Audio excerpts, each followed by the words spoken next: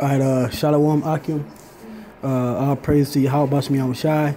Double honor to the apostle of the great millstone. And peace and blessings to the elect. I just want to do a quick lesson just to, help brothers out and just to show, dealing with a lot of these Christians, for the most part, a lot of these Christians use the New International Version Bible, and I've had this one for a number of years, as you can tell, and it's basically like a new translation. They put a lot of modern words into the scriptures, but it's one thing that I noticed too, and that brothers probably know, but they actually take out and omit a lot of verses from this version of the Bible, which is located in the Holy Bible, the King James Version Bible, and this is a King James Version Bible. All right, as you can see, the Holy Bible contains the Old and New Testaments, translated out of the original tongues, commonly known as the Authorized King James Version. All right. So, with these different versions of Bibles, even the New King James Version takes out certain words, but this Bible here actually takes out whole verses. Okay, whole verses from the scriptures are missing in this Bible. Like I said, a lot of these new Christians, these black churches and these black Christians and these different Protestant churches or Jehovah's Witness churches, well, not Jehovah's Witness, but these Pentecostal Methodist churches, these big top mega churches, they use this version of the Bible, the New International Version of the Scriptures. But this version of the Bible is basically an extreme watering down of the Scriptures. Okay, and I'm just going to go over a couple of verses in this version of the Bible, this New International Version, and they just omit certain things in these verses, and whole verses that really show you the Holy Spirit and how the Holy Spirit is working. Okay, just a couple of verses. What I want to do is I'm gonna go to let's go to the book of Luke 17 and 36. And it's mainly in the New Testament where they do this. All right. So I'm gonna go to the book of Luke 17 and 36. Matter of fact, I'm gonna do it in the King James Version first. All right.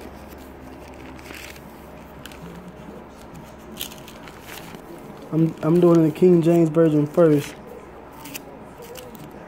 and then I'm gonna go through like 3 or 4 verses in the New Testament and the New National Version. All right, so this is the book of Luke, chapter 17, and verse 30. I'm gonna start at verse 33. It says, "Whosoever shall seek to save his life shall lose it, and whosoever shall lose his life shall preserve it. I tell you, in that night there shall be 2 men in one bed; the one shall be taken, and the other shall be left." All right, now this is Yahweh Shah speaking. And it says, 2 women shall be grinding together; the one shall be taken, and the other left. Verse 36 says, 2 men shall be in the field; the one shall be taken, and the other left. Now this is describing the type of deliverance that Yahweh Bashmi Shai is going to deliver unto the people. It's going to be the elect of Israel, all right, of the so-called blacks, Hispanics, and Native Americans are going to be taken, from the people, all right. Certain women, certain men are going to be delivered, and certain people aren't, and that's just the truth of the matter. Okay. Now verse 36 says, 2 men shall be in the field, the one shall be taken and the other left. Now, when you go to this version here, all right, the New International Version, and you go to that same, right, Luke, this is, Luke 17, okay, and you go to the 36th verse, you see verse 32, which is remember Lot's wife, verse 33, verse 34, verse 35, and it jumps to verse 37, okay, all right. So I'm going to read 35. It says, 2 women will be grinding grain together. One will be taken and the other left. And then in Johnson, it just says, where, Lord, they asked. Right? Now it has a letter noted here. Right? And when you jump down, all right, it has the omitted verse at the bottom. All right? Now that was D after verse 35. And it says some manuscripts, right, which it says 2 men will be in the field. One will be taken and the other left. Okay, and that's what we read in the King James Version. So why did they take that out? You know, what was the purpose of taking that verse out of this version of the scriptures? Okay, now I'm gonna go to the next book. Let's go to the book of Acts. All right, let's go to the book of Acts chapter 8 verse 37. All right, now I'm gonna show you something in the spirit, which is what these devils try to do, because the scripture talks about, okay, having how having the name of Yahweh Shai, it's only one name that we could call on to be saved by. All right, so I'm gonna read this in the book of Acts chapter 8. All right, and it's up here, Acts chapter 8. Right, I'm gonna read verse 35. It says, then Philip opened his mouth and began at the same scripture and preached unto him Yahweh Shai. All right, because his name is not Jesus. All right, that's a made up word. His name is actually Yahweh Shai, because he was a Hebrew. All right, which back then they were called Jews, but he was from the tribe of Judah. All right, he was a Hebrew Israelite, so his name would be Yahweh Shai in the Hebrew. All right, so it says, then Philip opened his mouth and began at the same scripture and preached unto him Yahweh Shai. And as they went on their way, they came unto a certain water, and the eunuch said, see, here is water. What doth hinder me to be baptized? And Philip said, if thou believest with all thine heart, thou mayest. And he answered and said, I believe that Yahweh Shai Hamashiach is the Son of the Most High. Right? And they have that here, because you have to believe that Yahweh Shai is the Savior. And if you do according to what the scripture says and the teachings of the men of Yahweh Shai and those who gave the ministry to and the true doctrine, all right, you can be delivered. Okay, you may be of the elect. All right, so now when you go to this book here, all right, let's go to Acts chapter 8 verse 37. All right, and the NIV, which these New Age Christians love. All right,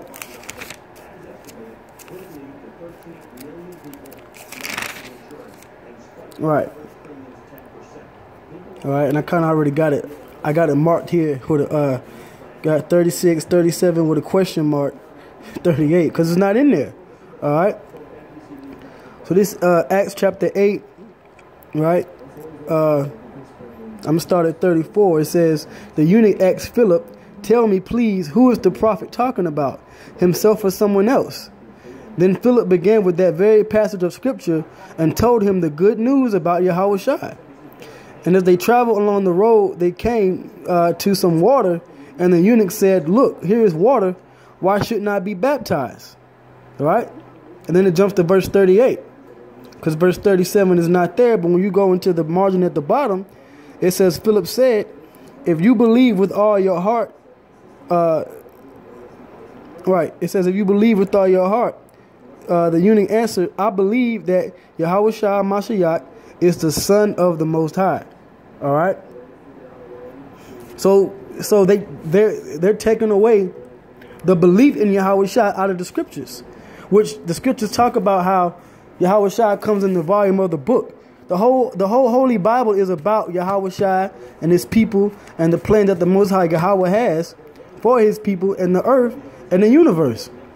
But they took the importance of Yahushua out of that verse, man, and that's against the true gospel. All right. And these are Christian churches. They're not identifying these points. All right. They're going to continue to use this Bible and use whatever scripture they want to use to propagate their false gospel. But meanwhile, the brothers here at Great Millstone, we study, we look things up, we make margins in our scriptures, we identify certain things as we study, and then we bring them out to the rest of the brotherhood to know to stay away from these things, man. Okay. So from there, I want to go to the Acts 15 and 34. All right, Acts chapter 15 and 34.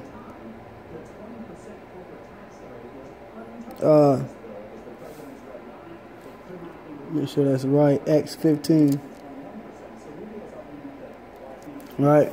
And that was, Acts 15:34. Acts 15:34 started at 32. It says, and Judas and Silas, being prophets also themselves, exhorted the brethren with many words and confirmed them. And after they had tarried there a space, they were let go in peace from the brethren unto the apostles. Right? And these brothers had went to Antioch and they was preaching to the brothers. So they was traveling around. All right. And you had two brothers that went, Judas and Silas. All right. And it says, verse 34 says, notwithstanding, it pleased Silas to abide there still. So just like what the apostles do today, they come to different states and different camps, and certain brothers may come with them and certain brothers may go back, but then certain apostles or certain brothers may stay for a while. Right? And this is in the spirit of Yahushua as well, because this is them being apostles and brothers to the other brothers that's out there, This is a part of the ministry, doing the work. And it said that they were prophets. Okay? But when you go to Acts 15 and 34 in the NIV, okay, Acts 15 and 30, right? Let me start at verse 30. It says, the men were sent off and went down to Antioch, where they gathered the church together and delivered the letter. Verse 31. The people read it and were glad for its encouraging message. That's why these videos are the modern day letters, and brothers are encouraged and they get built up in the spirit and they're glad when they watch these videos. Right? Verse 32 says, Judas and Silas, who themselves were prophets, said much to encourage and strengthen the brothers. Verse 33. So, you had two men doing the work, right? And then it goes on to say 33, after spending some time there, they were sent off by the brothers with the blessing of peace to return to those who had sent them. So at this point, it looks like that both of the brothers left. Both of those prophets left, right? Judas and Silas, right? And then in verse 35 says, but Paul and Barnabas remained in Antioch, where they and many others taught and preached the word of the Lord. But it wasn't just Paul and Barnabas that remained there. Now, when you go down in the bottom margin, 33a, right, it says some manuscripts, it says, but Silas decided to remain there, right? So you had these different brothers come to Antioch, and Paul and Barnabas remained, but Silas did too. And they were all prophets. So Judas was the one that actually decided to leave and was sent off to go probably visit some other brothers. All right. So once again, this version of the scriptures, this NIV, is taken away from the spirit of Yahweh Shai, because Yahweh Shai said that he made his disciples and apostles prophets as well. Okay? He said, I send unto you prophets. All right? And what do prophets do? They prophesy. So that's omitting from, you know, the power of the prophecies, you know? And that's just something that these devils do, man. You know, so I would advise against having the NIV, New International Version Bible. They omit scripture. All right, it omits scripture, as you know. It's against the spirit that Yahweh Shai has put out there for brothers to be edified by. Just stick with the regular KJV Bible. All right, you know, the regular KJV scriptures. As far as getting your reading and understanding. Now, of course, you can go to these different books and you can do like I just did and reference where they go off, and then you can make points and bring it out to the brothers. But as far as like, you know, having the NIV or the NKG in New King James Version, NKJV as your sole Bible, you know, leave that alone, man. Deal with the King James Version of the scriptures. All right, don't deal with this New International Version. All right, and I'm gonna leave off with one last scripture in the book of Revelation. All right, this is Revelation chapter 22, verse 18. It says, "For I testify unto every man that heareth the words of the prophecy of this book. If any man shall add unto these things, the Most High shall add unto him the plagues that are written in this book. And if any man shall take away from the words of the book of this prophecy, the Most High shall take away his part out of the book of life, and out of the holy city, and from the things which are written in this book. He which testifies these things saith, Surely I come quickly to Tawab. Even so come, Lord Yahweh Shai. The grace of our Lord Yahweh Shai be with you all, Tawab." So these are the words of Yahweh Shai telling you, don't take nothing away from this book. And that's what this bogus book here does, man. This isn't the Holy Bible or the Holy Scriptures. It's the unholy Scriptures, you know. So, you know, don't deal with this this version of the Bible, man.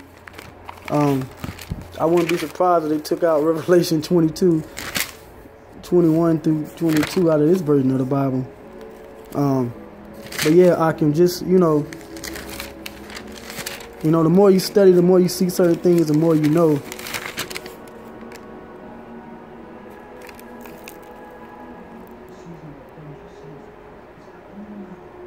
Right? So they have it here. So they just condemn themselves in the book. Right? Revelation 18 and 22 and 18. "I warn everyone who hears the words of the prophecy of this book. If anyone adds anything to them, the Most High will add to him the plague described in this book. And if anyone takes words away from this book of prophecy, the Most High will take away from him share in the tree of life." Yeah, away from him his share in the tree of life and in the holy city, which are described in this book. He who testifies to these things says, Yes, I am coming soon.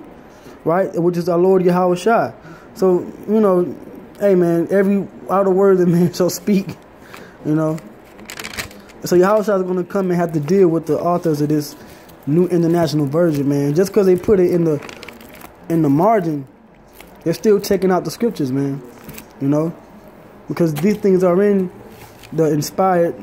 King James was inspired by the Spirit of the Lord to compile this book together, man. You know, the King James Version. But that's all I wanted to bring out. With that, I'm gonna give all praise to Yahweh Shai. Double honors to the apostles, the great millstone and rule well. Double honors to the elders, the brothers out there pushing His word of sincerity and faith. More prophecies are coming to pass. Stay strong. Keep going. Keep pushing. No matter what, just keep going. You're gonna fall, but you know you got to get back up. You know, shalom to the true Akim, true brethren. Don't you know, use certain books for reference. But don't go wholeheartedly into them like that. You know, stick with the, like Scripture says, drink waters out of thy own cistern in the book of Proverbs, all right? But with that, I'm going to say shalom.